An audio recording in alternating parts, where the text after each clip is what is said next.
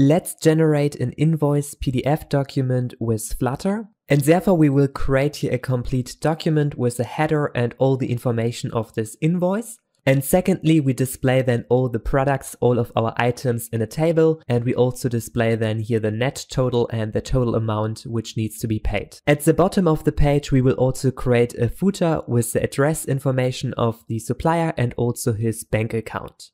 If you are new here, subscribe to my channel and make sure to watch this video till the end. We want to actually use this package PDF to generate our invoice PDF document. Therefore, I have created here on the right side already an application with a button, and if we click on this button, then we want to generate here this invoice document and also open it up. Therefore, let's go to this button here, which is here this button in our UI. And if we click on this button, then we want to generate our invoice.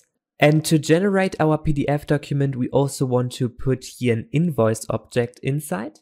And this invoice object will later hold all the data of our PDF document, for example, all this data which you see here at the top, and also all of our list items. With this method generate, we want to generate our invoice as a PDF document, and we also want to store then this file inside of our file system. And therefore we get here this generated PDF file back, and we also want to open our file. Therefore I have created here another method, which is basically making use of this open file package and is opening our PDF document.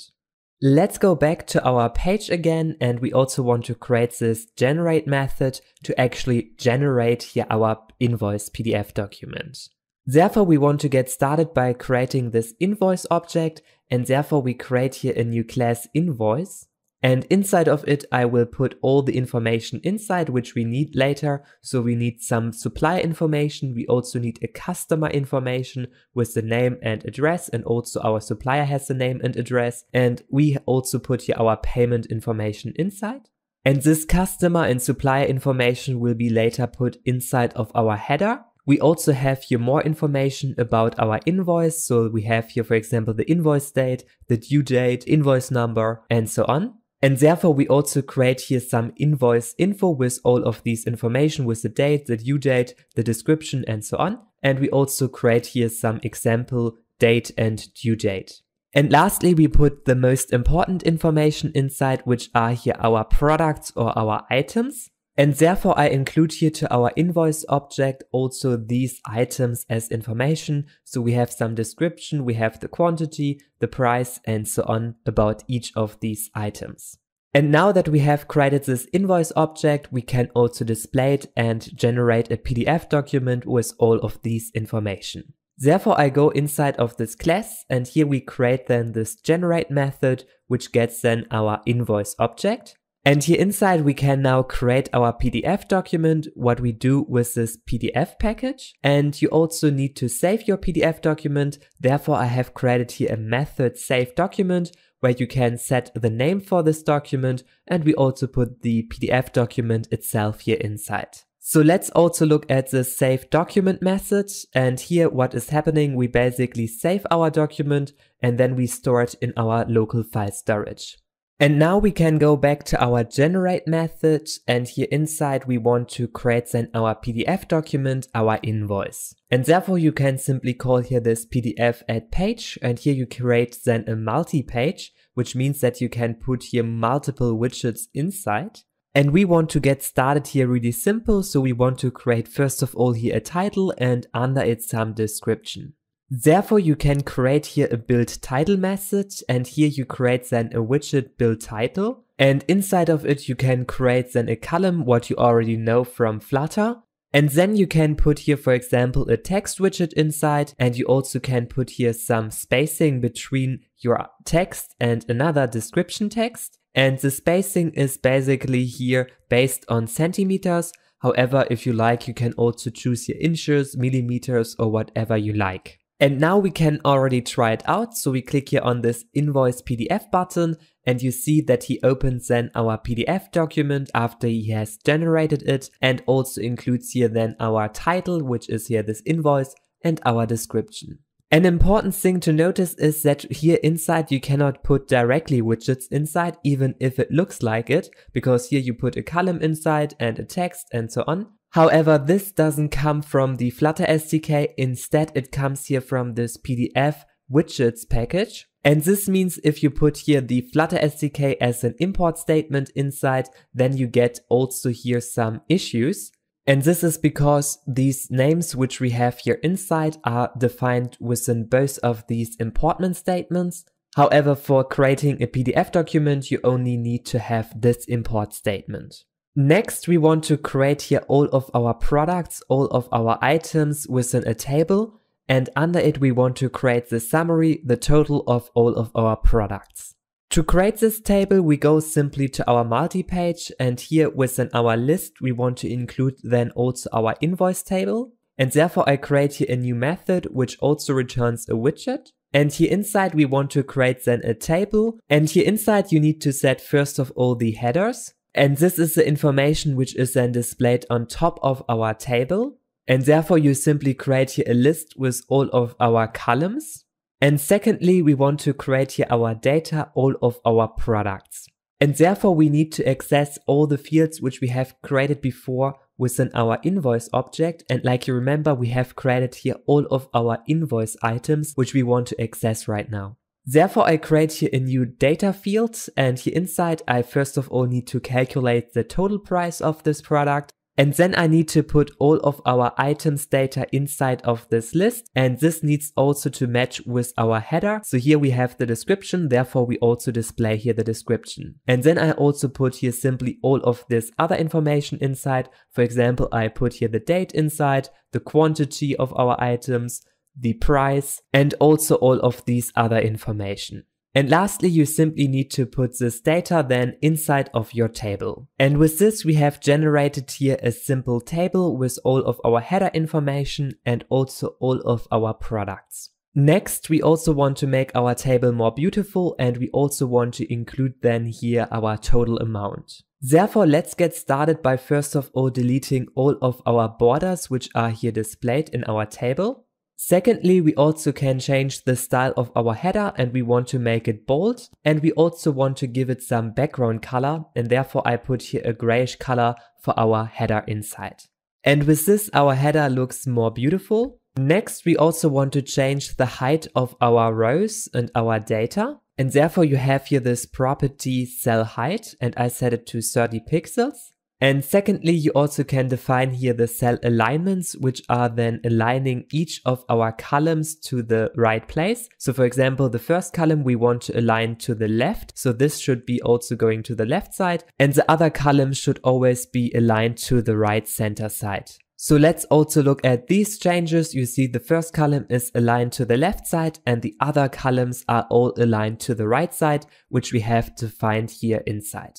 Furthermore, we also want to create under our items then the total amount. So we see here the net total, the VAT, and also the total amount due. To create this information, we go again to our multi-page, and here we create first of all a divider under our invoice. And secondly, we want to create our total. Therefore, I create here simply a new method, and I also put here then all the values inside which are calculated, which we later then put inside. And basically we summarize then here all the net total of all of our products and also all of these other values. And this means we have now only calculated all of these values, and now we want to display all of these values in our total summary. Therefore, let's go again to our build total method, and here inside we want to create then a row. And first of all, we put here 60% in space inside, and next to it we put then a column inside, which gets then the remaining 40% of space. And this will result in that our total gets here 40% of the space, and then we also have here 60% space on the left side, which is empty. And now within this column, we can then display our total, and therefore we create simply some text, and I create here a general method which then displays a title and a value next to each other. And therefore we simply create here a row, and inside of this row we want to put first of all the title inside and also the value. And with this, we can make use of this build text method. And here we put then a title inside and next to it the value. So for example, we start here with the net total. And then we also put here the unite flag to true. And this basically means that we put the title and also the value to a bold font size. And now we also have here the net total under our table inside. Next to our net total, we also want to display here the VAT and also the total amount. And between it, we also want to put a divider. And under our total amount, we want to put even 2 dividers inside. Therefore, let's first of all create here another text. And here we put then the VAT inside. And also I put here then the calculated VAT price inside. We set again the unite flag to true to make both of the text bold, and we also put a divider under it, and under it we want to put then our total amount inside, and here I also want to change the font style a bit, and then I also put here the value inside with our total, which is then the calculated total of all of our products. And at the end, we also want to include some dividers under our total amount. So first of all, I add here some spacing, then I add here a divider, and I also add some spacing, and again, I put here a divider inside. And with this, we have completed our total summary and we have displayed here all of these values in our table. If you look at the goal, what we want to achieve, we are pretty far. So the last thing is to put here this footer inside. And then at the end, we also want to create this header for our invoice document. So let's get started with our footer. So first of all, we create here a divider. Then we create here a row with 2 texts and also another row with other 2 texts. To create your footer, you go again to your multi-page, and here you have another property which is called footer, and then you can create here some widgets, and we want to create here a new build footer method. And here we basically create then a column, and first of all we want to create our divider, and then we add here some space, and under it we want to include our address and also put here out of our invoice object then the supplier address inside. And therefore I have created here a build simple text method which then displays the title and the value within a row next to each other. Alright, and now let's go back to our build footer method, and here we want to include more space, and under it we also want to include our payment information, and this is also what I access here over this invoice object. And with this we have completed our footer, which then displays our address and also our payment information. And at the very end, we also want to create here the layout for our header, which is also pretty simple.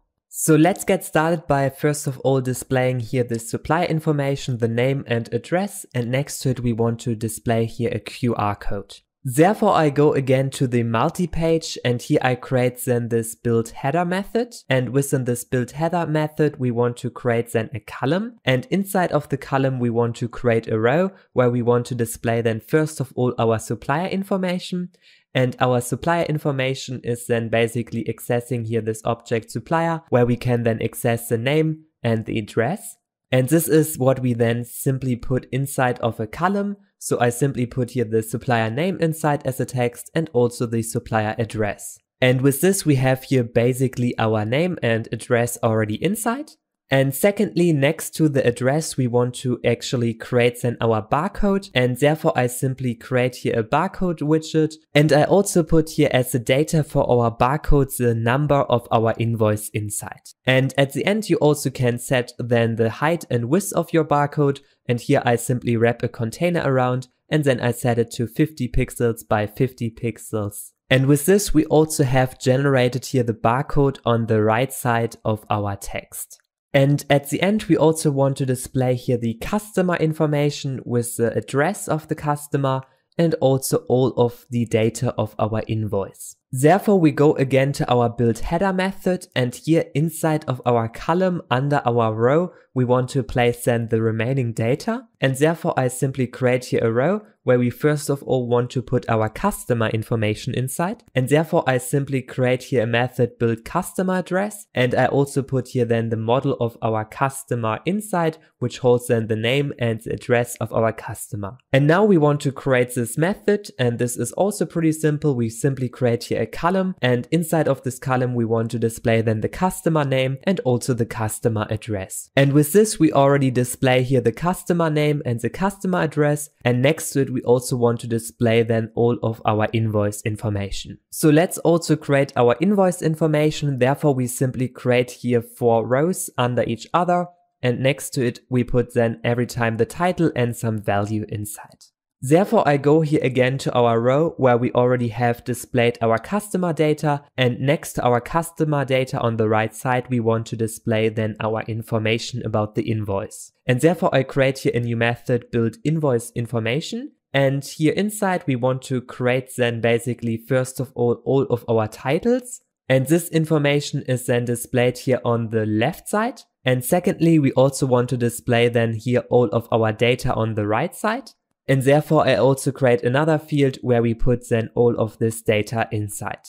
And here inside of this invoice info object we can then access, for example, the date, the due date, the number of this invoice and the description. And now back in our build invoice info method, we need to only display the title and the data next to each other. And therefore I want to simply create here a column, and I want to generate then a list of all of our titles.lengths, which means in this case we want to generate a list of 4 items. And now we can build here all of our items, and therefore we get here every time the index of this item, which is then a value between 0 and 3 because we have put here 4 items inside. And now we can simply access then over the index our title and also over our index the value. And this means that we access here every time the title and also this information, and then we build this information and also access here then the second data and so on. And lastly, we simply display here then a text and put here the title inside and also the value, and we also give it some width so that we make sure that our text has only a width of 200 pixels. And with this we have finished our invoice, and you see that we simply display here every time 2 texts next to each other.